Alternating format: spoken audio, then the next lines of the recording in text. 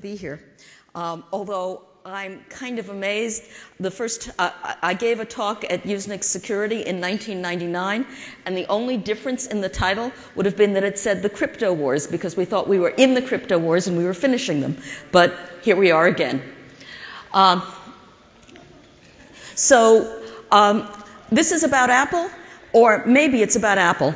All of you know the story of the San Bernardino case, the locked phone that belonged to the health department that was found. The two terrorists had destroyed their personal phones, but law enforcement found the locked phone.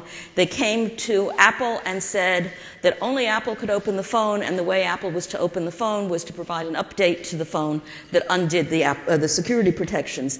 And Apple said, no, we're not willing to do that. Law enforcement said, you're obliged under the All Writs Act. The case went to court.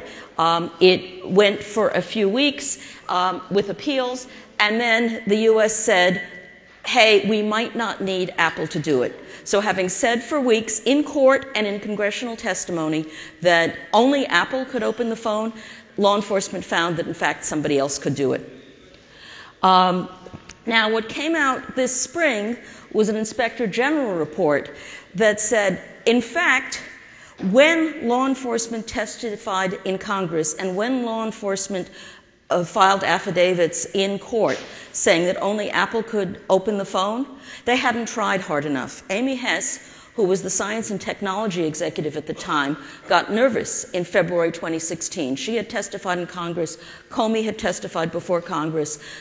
They had provided the technical information for the courts in California, and they had said FBI was unable to open the phone and only Apple could. But she got a little nervous that maybe FBI wasn't trying as hard as it could. FBI had two different divisions, the Going Dark division, which tries to undo the crypto, and the division that deals with consultants.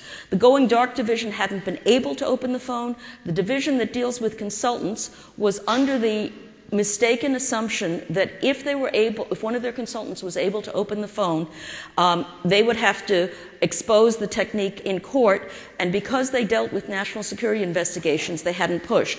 But the Going Dark group had not consulted with the other group to say, are you trying as hard as you can? Hess started asking questions. The consultant group went and asked their consultants. One of their consultants had been 90% of the way along, but had not put it as a priority because it looked like this wasn't an issue that FBI was particularly interested in. They prioritized other things. I don't know if that's the consultant that opened the phone or somebody else.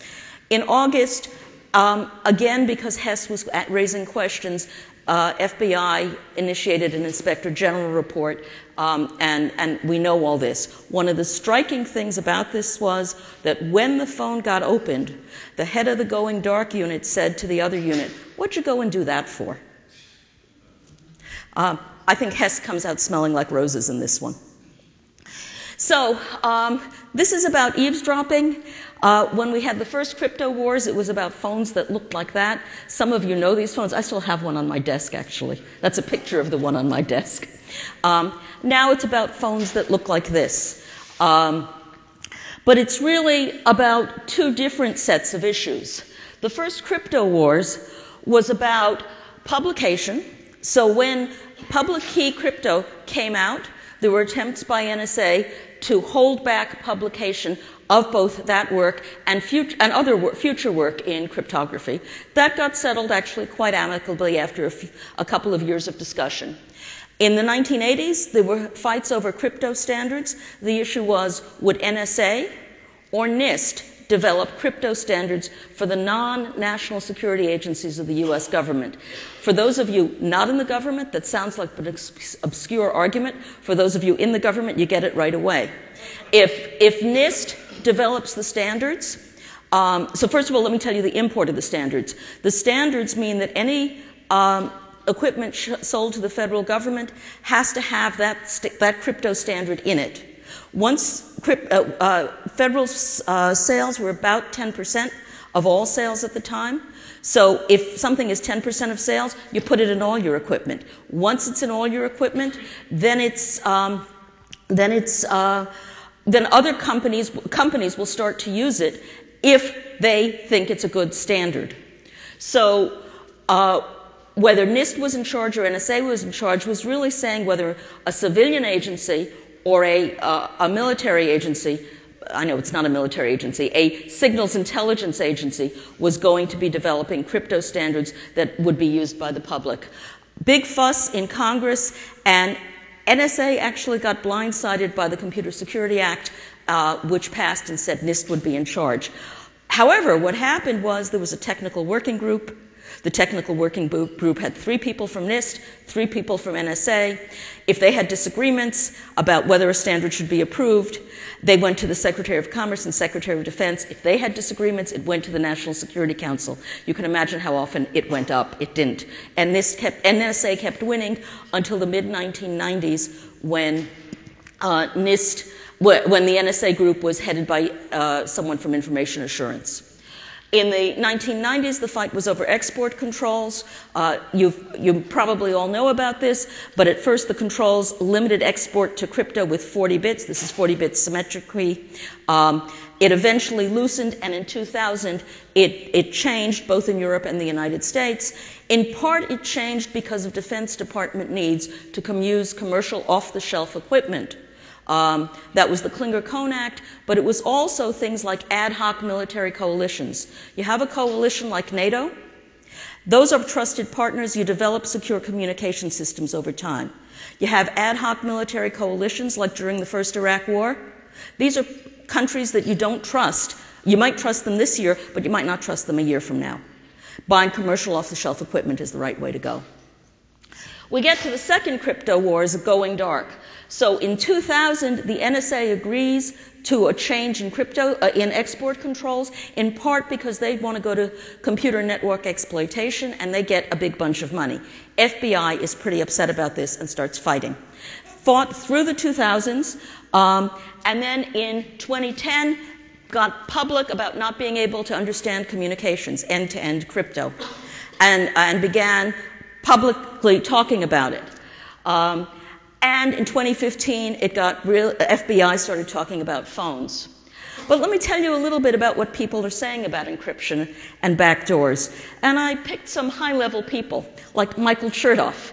I think it's a mistake to require companies making hardware and software to build a duplicate key or backdoor, even if you hedge it with the notion there's going to be a court order.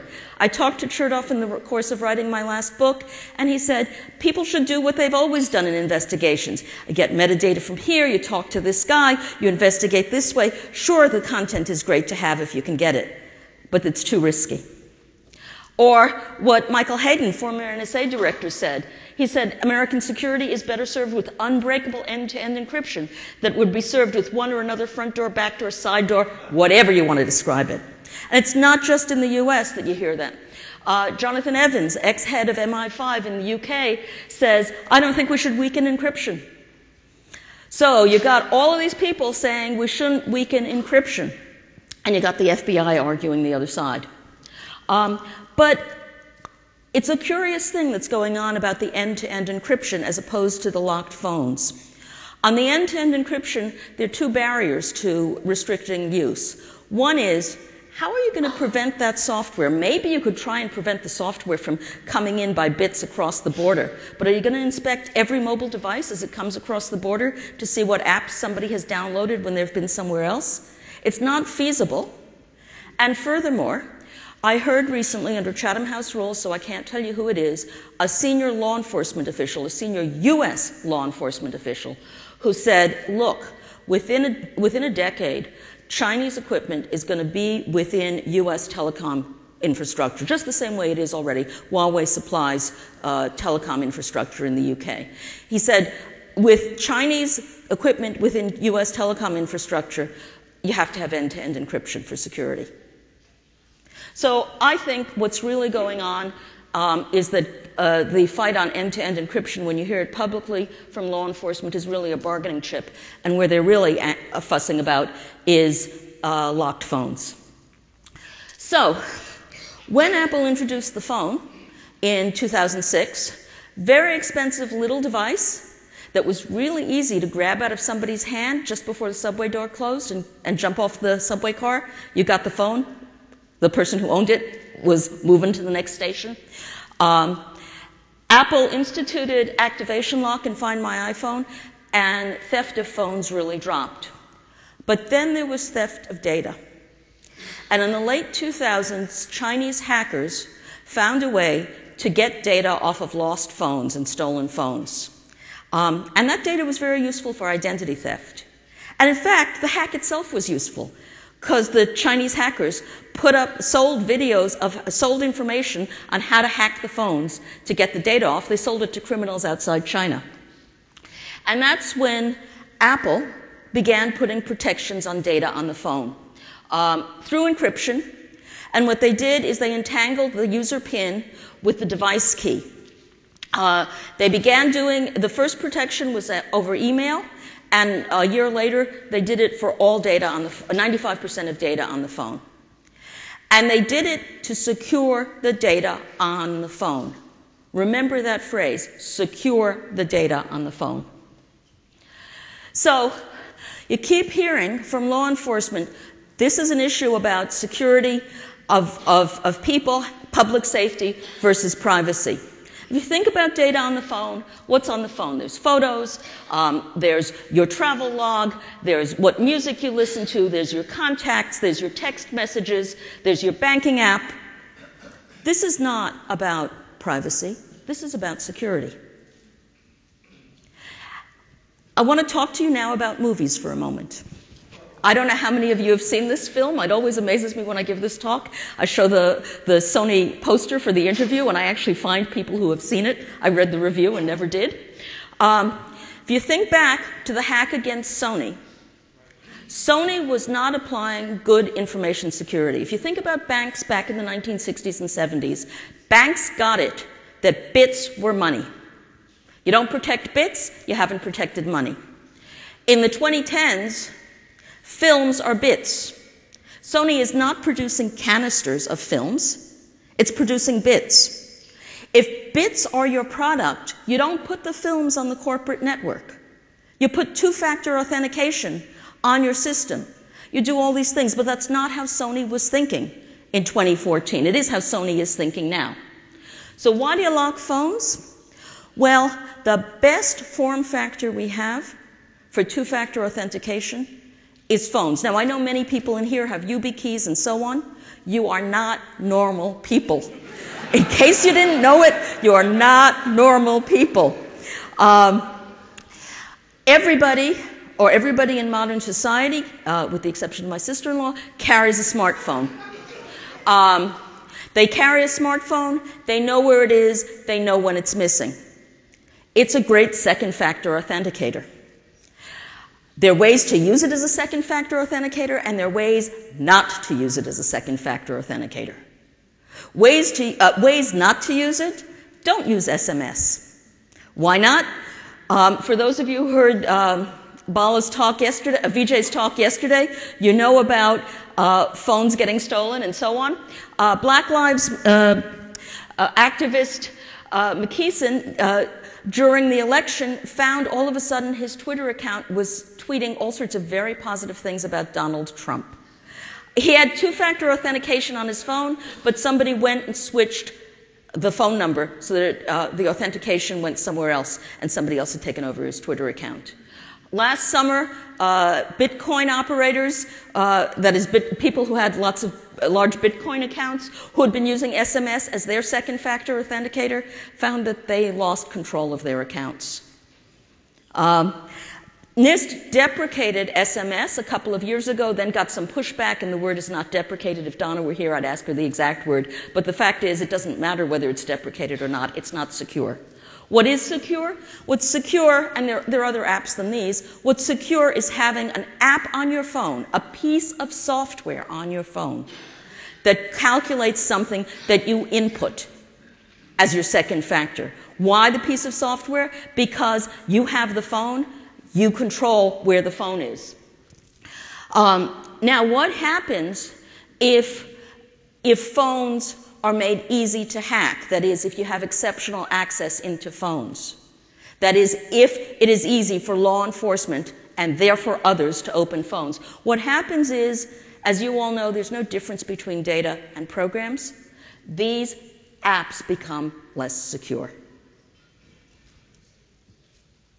But if phones are hard to get into, how do you do investigations in the digital age? So I wanted to walk you through a couple of investigations. The first one is from 2005. On July 7th, 2005, terrorists in the UK, in London, set off bombs on 3 underground trains and 1 bus, killing probably 100, I don't remember, and injuring hundreds. They were killed, of course, in the attack. 2 weeks later, there were a copycat group of 5. One of them chickened out, left his bomb in a park, nothing happened to it with it. The other 4 got on 3 underground trains and a bus. They tried to set off their bombs. They didn't have very good tradecraft. They had a tiny explosion, which showed everybody around them that they were trying to set off bombs, but that tiny explosion did not set off the big bomb. What happened to those 4 is that the UK, and London in particular, has lots of CCTV cameras. So that's a picture of the 4 of them before they separated. The UK then put up photos of them on BBC, on all the news sites, newspapers, and so on. One of them put on a burqa. He was 6'2". He put on a burqa. He went to the bus station in London, took a bus to Birmingham. Nobody thought anything about a 6'2" person in a burqa. He got to Birmingham. He stayed somewhere in Birmingham, but 2 days later he took off the burqa as he was walking about, and he was recognized and arrested. Another pair, one of them was recognized by their family. The family got in touch with the police. The police knew the apartment, went to the apartment, and found 2 of them together and arrested them. The 4th one is the most interesting one. The 4th one went to the south of England, then came back to London, got a brother's passport, a brother-in-law's phone, and so on and so forth, went to Paris, Milan, Rome. He had a brother staying in Rome. The police knew where the brother was, went and actually picked him up because they'd been trailing the phone all along. Okay? That's the kind of thing that that police do in investigations. If I'd asked you 20 years ago, do you want to carry a radio beacon with you at all times, all of you would have done exactly what whoever it was did. But let me tell you about a more complicated investigation. Harari had been prime minister of Lebanon. He got into conflict with Syria. He resigned his position and decided then, a few months later, he would run again. The Syrians warned him about running again. He nonetheless was going to do it. He stopped by Parliament one day to meet with legislators. Then he found out he was about to get back into his car when he noticed somebody from the UN, who was told somebody from the UN was nearby. He went to meet with that person in a coffee house, got back in his car. His car, of course, was part of an entourage surrounded by security people. They drove a little ways, were hit by a moving truck bomb, and he was assassinated. This is a picture of his route and the truck bomb. An investigator started looking at cell phone tracks and found there were 5 sets of cell phones, and I'm not going to be able to remember what purple and green and blue and so on did. One was the head group, and they communicated with the other groups, and that's all they did. Another group tracked Harari. A third group also tracked Harari. In each of the groups, the head of the groups, let me call them green and purple, communicated with each other and with the head group, but they did not communicate with anybody else. Within the group, they only communicated within the group. A 4th group was in the truck bomb, and I don't remember what the 5th group did. By following the trail of the phones over a period of months before the assassination, because the phones went dead after, the investigator was able to completely reconstruct the crime, including where they had bought the truck and so on. Where they bought the truck, by the way, was somewhere that had no CCTV cameras. And I'm sure that was not accidental. Let me give you one more.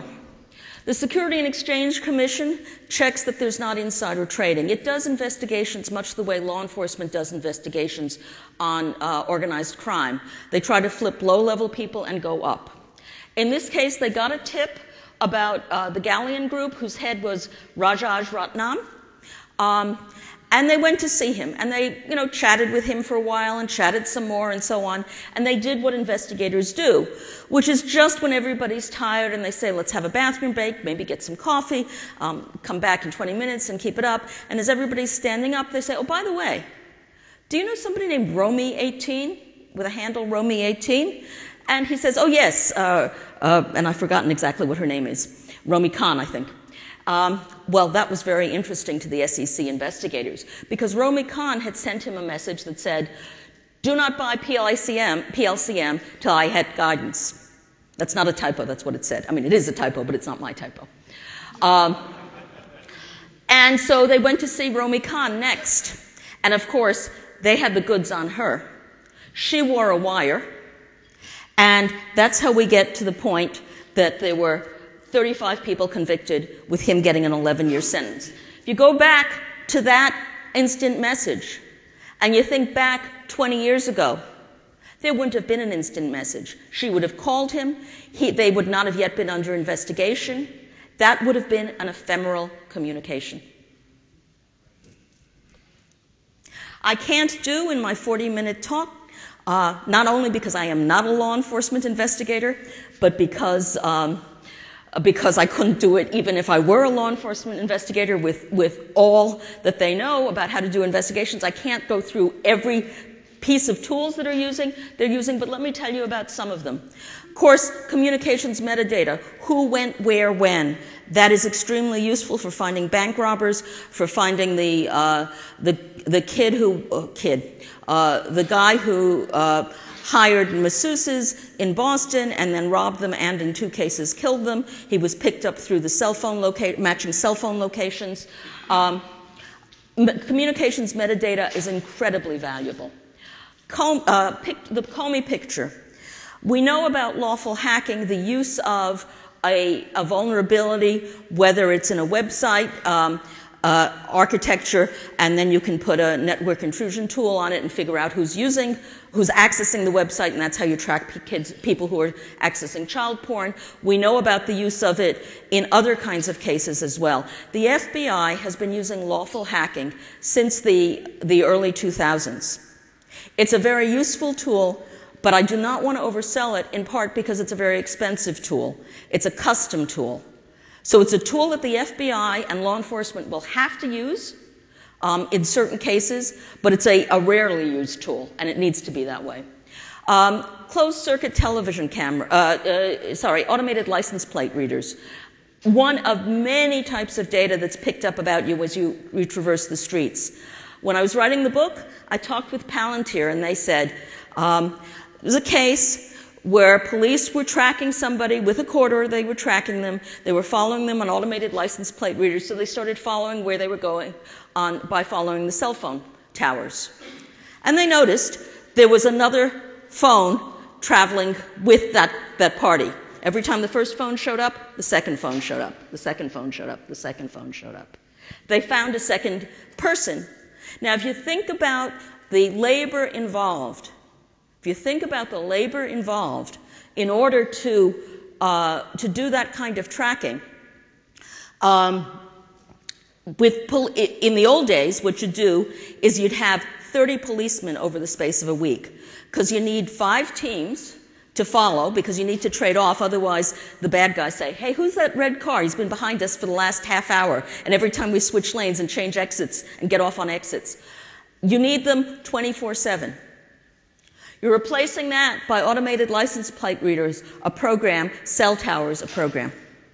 Kevin Bankston and Ashkan Sultani have a paper that describes how the cost in hundreds of dollars have dropped to pennies, essentially. And then finally, of course, our friend Alexa and Echo. But there are other techniques, too.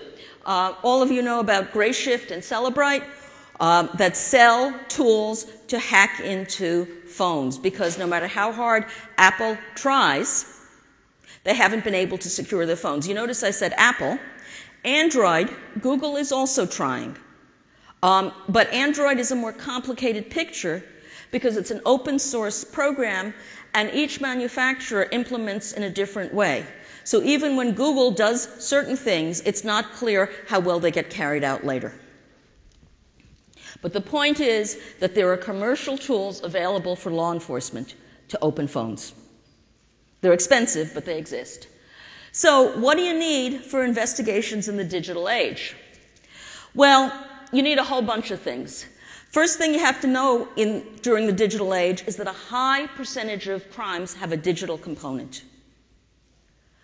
It doesn't mean that the digital component is part of the crime, it's that the digital component might have evidence. Far more data is concentrated at the service providers than used to be. And sometimes is at multiple service providers, which makes a complicated picture for law enforcement. Our laws and collection on surveillance predate the digital age. They don't deal with complexities like the following silly one. Okay, silly because I don't have time to go into the more complicated ones. The silly one is maps.google.com is an address that is collectible by law enforcement under what's called a 2307D order, relevant to an ongoing investigation. Google.com/maps, the google.com part is, but the /maps is a message to the Google server. It needs a warrant. Okay? That's the easy example. There are actually many, many much more complicated examples. Sorry, did I miss something? Yes. So investigations in the digital age, CSIS did a report that came out recently that talked about how much law enforcement needs help. And they go to state and local laboratories 58% of the time, FBI field offices 45% of the time, and so on. That looks really impressive. How often they involve people who know what to do?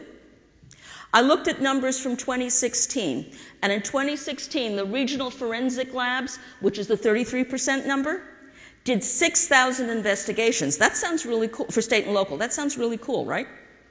There are 18,000 state and local police forces in the United States. Okay, this is just a drop in the bucket for what they need.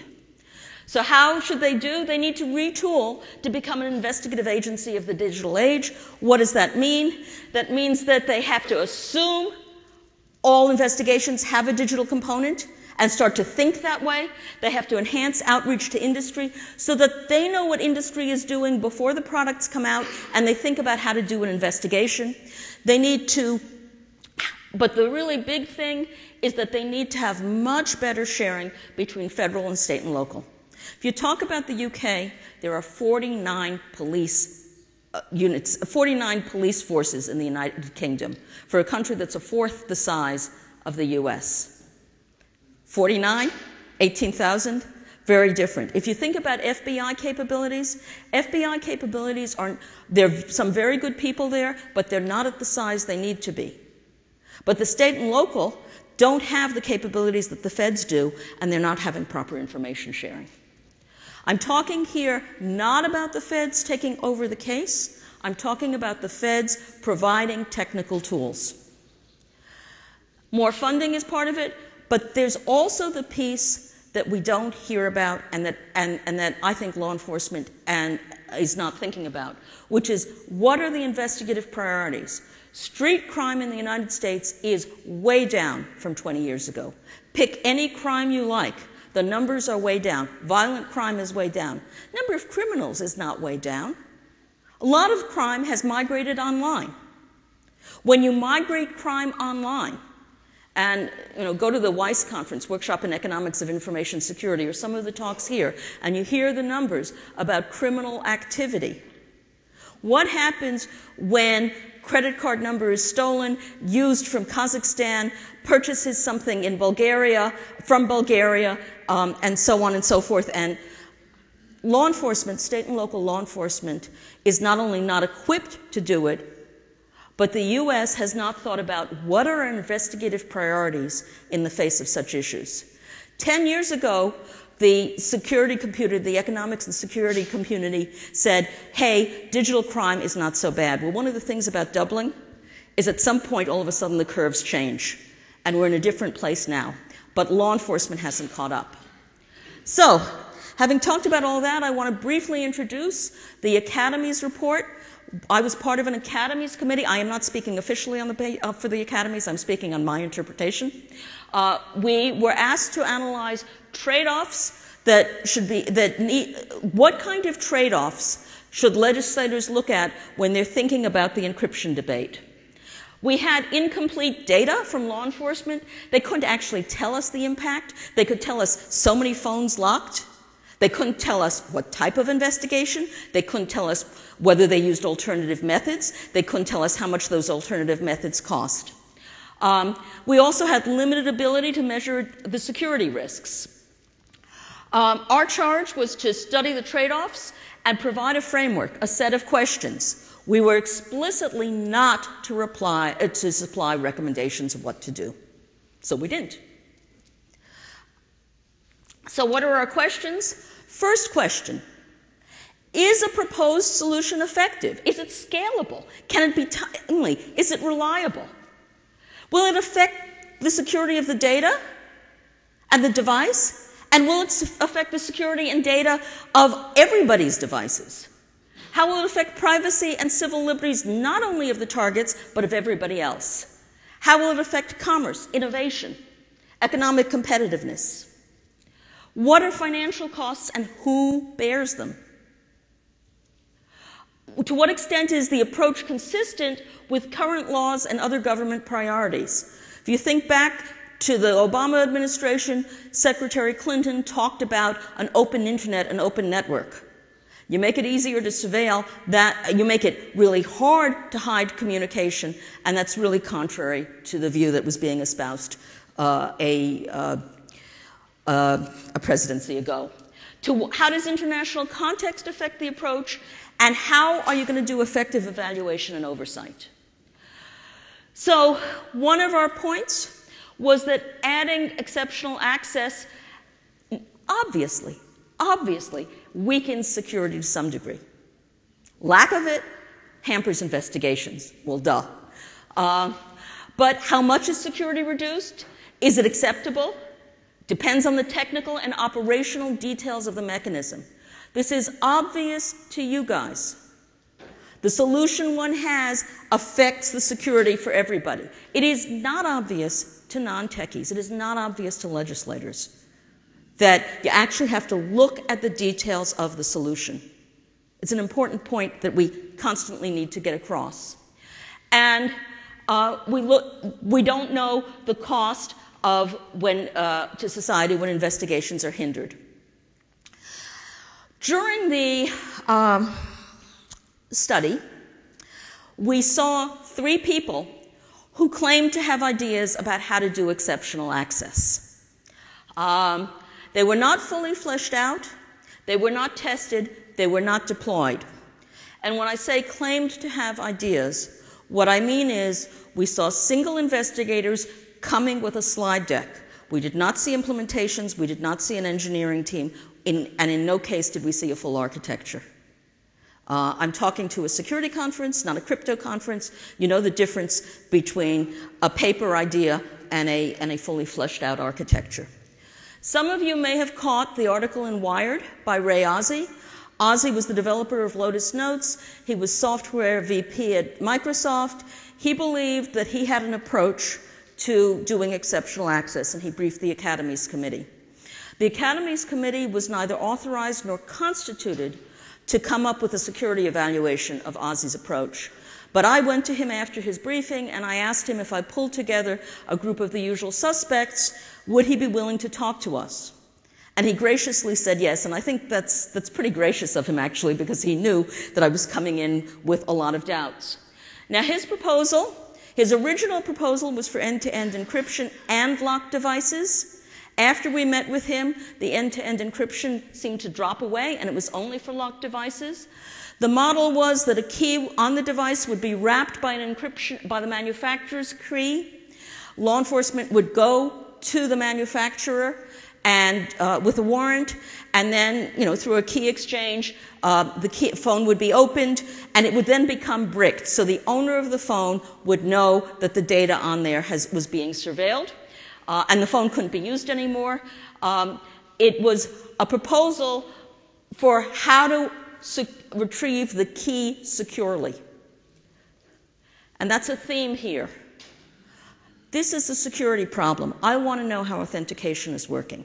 How am I going to authenticate those 18,000 law enforcement offices? What happens when the phone travels internationally and there are 120 or 200 countries that want to have the same capability and so on?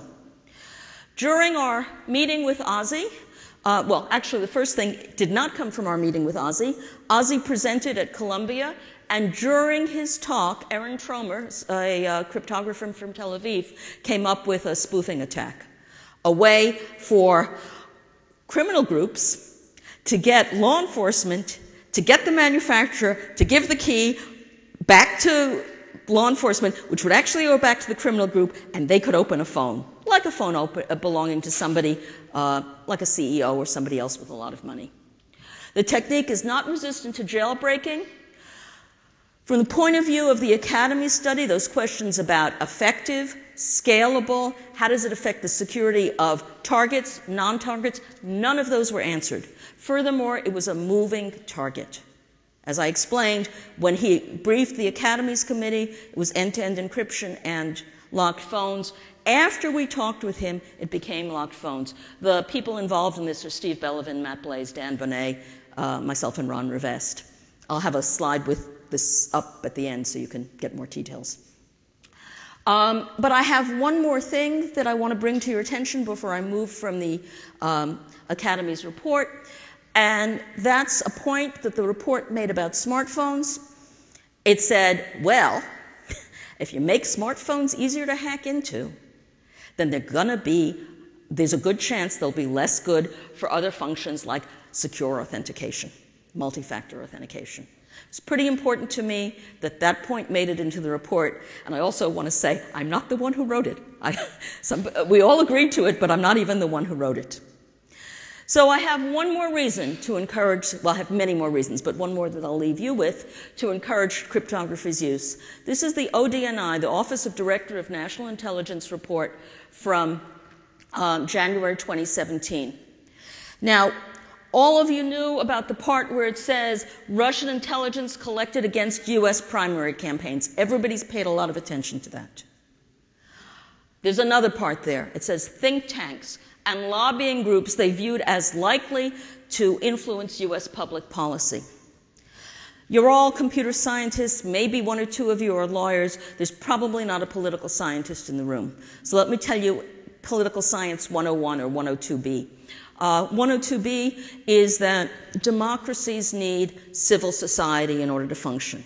If you have a non-representative democracy, that is, if you have direct democracy, everybody judges everything and makes decisions together. None of us live under such governments, except maybe in a family, and usually not even then.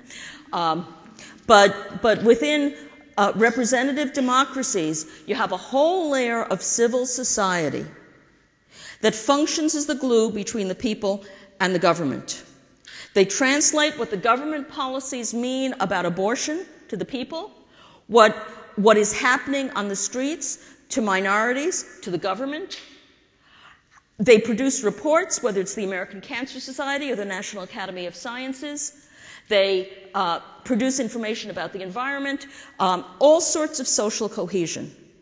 You have a weak civil society and democracy flounders.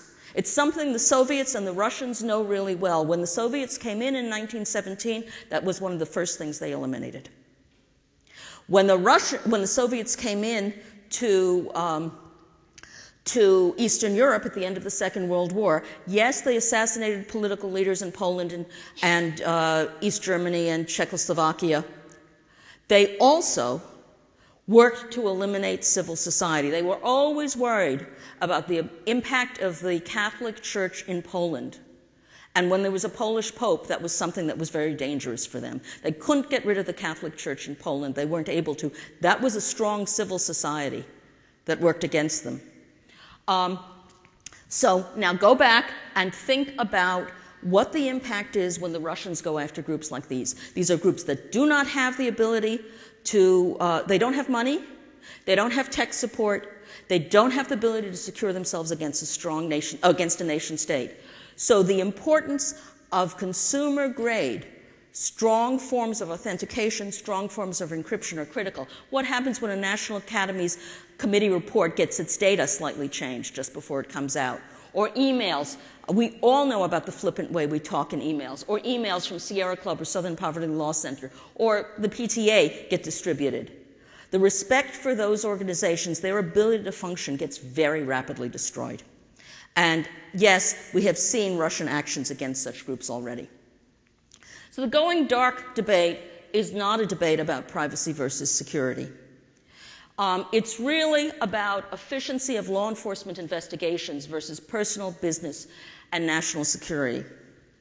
I was at a meeting earlier in the week where a member of a national security agency said, we're not doing a very good job of informing law enforcement how to go from a model where you arrest the guy, you get his device, you open it, you get data, to there's another way to do the investigation that's maybe not as straightforward but will work. And we need to do a better job. And right after that, I heard two members of law enforcement say, we need it to be straightforward. We just have to have it straightforward. We want that data. It should be straightforward. They couldn't hear it. They're trying to do 21st century investigations with 20th century approaches. And the problem is we have all sorts of 21st century attacks against our infrastructure, and our infrastructure, not just our physical infrastructure, but our social infrastructure as well. So it's really about efficiency of law enforcement investigations versus personal, business, and national security. It's really a debate about security versus security. And so what I talked about is my new book, and I happen to have a flyer with 25% off over in the flyer table, the CSIS report, which is the low-hanging fruit report, the Academy study, which you can get for free off the web, and the clear protocol analysis that Steve, Matt, Ron, and Dan and I did. And with that, I will stop. Thank you very much.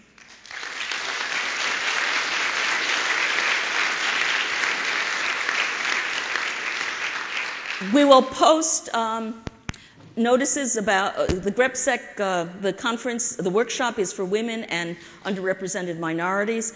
Applications are due in January. That is, we will post things about it in January, and applications are due, and the announcement of who's in, we have full travel support for whoever comes, will come out at the same time as travel for IEEE security and privacy. End of ad. Now you can ask questions. Okay. Thank you, Susan. So questions, please come up to the mic in the center in the front. State your name and affiliation. Hi, Dr. Nathaniel Husted, U.S. Navy.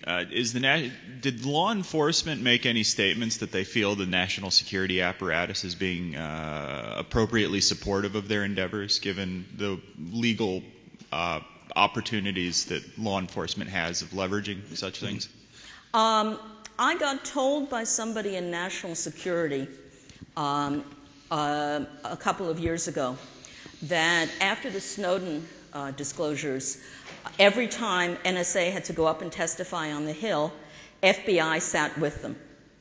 And so they weren't going to talk about this, which is, I think, an answer. Everybody who spoke about this, all the quotes I have are from retired people. Now, not everybody retired from the intelligence agencies has made a statement like that, and not everybody agrees with those. But I think it's telling that there is no such statement. And in fact, their National Security Council documents from, I think, 2008, I could look up the site later, that say encryption is the way to go. There were discussions under the Obama administration that said, let's not legislate on encryption, again from the National Security Council. So you have commerce and state on one side, but clearly if national security were on the other side, we wouldn't be getting quite the same things out. Simpson Garfinkel, U.S. Census Bureau, although this is a personal comment.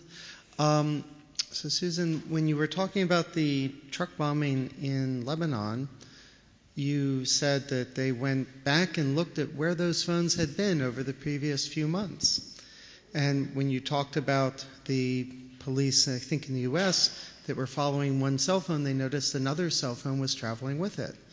Well, if you want to be able to go back in time like that, you need to be doing continuous surveillance of every single phone and recording those positions for a long period of time. And that's the kind of surveillance that we typically haven't wanted to do without having warrants or stuff. In fact, I mean, there's a complicated answer to that. When the USA Freedom Act passed in 2015 in response to the Snowden disclosures, The idea was that instead of the NSA collecting comms metadata for the United States, the data would reside at the telcos. If the telcos had decided not to keep those business records for 18 months, that is, the model was they were keeping it for 18 months. If they decided they did not want to keep it for that long, everything came back for renegotiation. So the point is, the telcos were keeping it for 18 months. AT&T, back when it was old Ma Bell, was keeping it for a lot longer. So they were keeping it for their own purposes. That's one piece of the answer, and I had another part that has slipped out of my Let me push on that. So most users are probably not aware that their geolocation information is being kept for 18 months at that level of detail. Well, actually, most users are probably not aware of the amount of geolocation data that Google and other companies have, which is far finer than that. Yes, they are not aware. The point is that was a negotiation settled in Congress about that particular issue. But the rest of it is the Carpenter decision, which said you want 7 days of location data, you need a warrant, no more 2703D data. We don't know if you need a warrant for 1 day, if you need a warrant for 3 days, because that hasn't come up for adjudication. Yes, I agree completely that location data is remarkably revelatory. There's a wonderful paper by Jonathan Mayer, Patrick Mutchler, and John Mitchell that talks about this. But that is data that has been at the telcos for a long time. It is now being kept by lots of others. But it has been at the telcos for a long time and mined in various ways for a long time. Our final question, Vanessa. Vanessa Teague, University of Melbourne. Who gave a great talk on Tuesday at a workshop, by the way. Thank you. You gave a great talk today. Thank you. That's not what I was doing. I wasn't trying to fish. So the draft Australian bill that was recently released has a clause that says that a technical assistance notice may apply to assisting the enforcement of the criminal laws in force in a foreign country. What do you think about that? Well, does that mean that Australia is going to help China, especially with the close economic relationship that your country has? I think that's one huge issue, yes. And so it's easier for the U.S. to say, well, gee, we would never do that, but it's much harder for Australia to. We always point, unfortunately, to Australia as a place to be really worried about.